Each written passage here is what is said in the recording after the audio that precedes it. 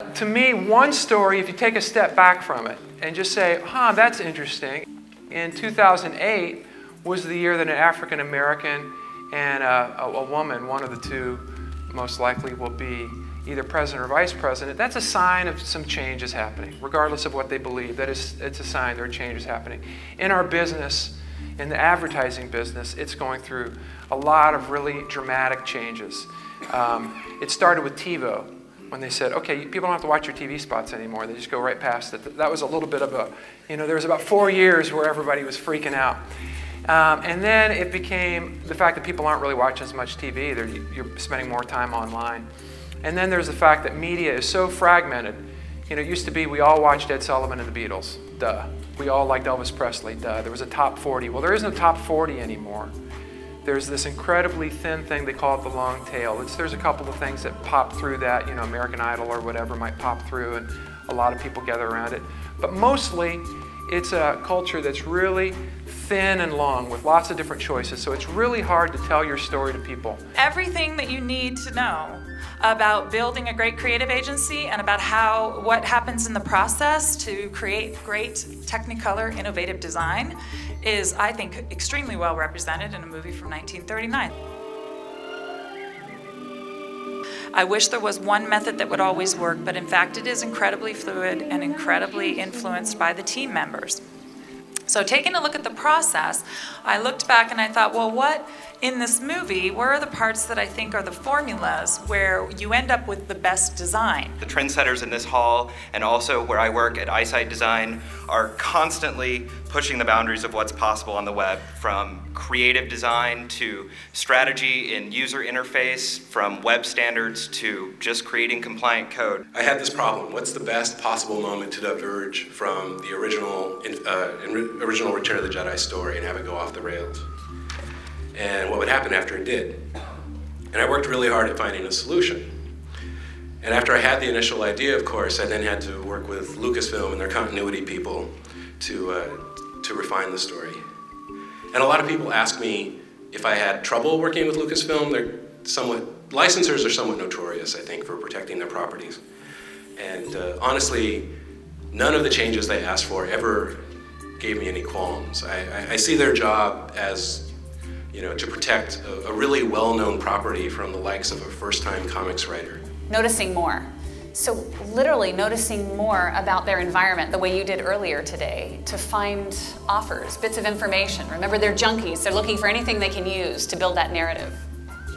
They have to be changed. So you mentioned this. They have to be willing to be really changed and let go of what we would call your shadow story, a preconceived agenda about where that story might go, even who your character is. You have to be willing to be changed by the other person. And you mentioned listening. Sometimes we say, like, the instruction, listen better, is confusing, but show that you're changed is much simpler. So they have to show that they're changed by the other person and really be willing to do that. In most cases, they don't quite know what they want, so you have to offer up some options, but you need to be able to talk to them on a creative level and quantify, what's the main thing that they want to get out of what you're about ready to shoot. And it's not always the most obvious thing. It's not always about what is explicitly written in the script. There's contrasting images or contrasting things that are more powerful than the obvious thing, and you need to find out what that fine line is about exactly the elements that they want and how they want to present it. If this is the farm, the rows are neat and organized, and the machinery that I can expect to go down those rows and pick and harvest the crops, what happens if I say, well, I want to grow a bush that's in a mound instead of a row, or if I want to do something that's a vine? It doesn't fit this institution. It's not conducive as an environment. You need to almost separate out what we like to think of as the greenhouse. And this is a place that is nonlinear. This is a place that's organic. This is a place where you experiment. You're going to have trays of things that are growing but not producing fruit. You're going to have things that are dead. You're going to have things that are inextricably climbing around like a vine around part of the building. That's the nature of creative process, and it's a place that we realized that we needed. We had too finely attuned machine and not enough reaction to how to create something that was truly new or off the mark. I've always worked on a sliding scale. In fact, I was one of the co-founders of Defunct Theater in town, and I encouraged us to do all of our performances on a sliding scale as well. So which is different than this whole Radiohead pay what you will thing that they did. That doesn't work. I can tell you why. But sliding scale says, hey, we have value. Here's the range of our values. And then we communicate to the customer, when you pay more, that helps somebody else pay less. Follow my grandfather's adage that you simply work harder than the guy next to you. And two things happen. Others notice that you're doing that, and you do get that much better. So I went into the arts from this sort of Oregon blue-collar loggers attitude of just work real hard. And so I thought you had to work that hard, and I did throughout the early part of my arts, and I think I took what was probably run-of-the-mill artistic aptitude, and I made it go a little further by just pushing it harder.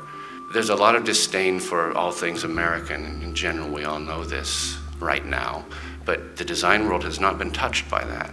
In fact, it's, I have not noticed a wrinkle in the sort of the appreciation or schedules of, and in fact,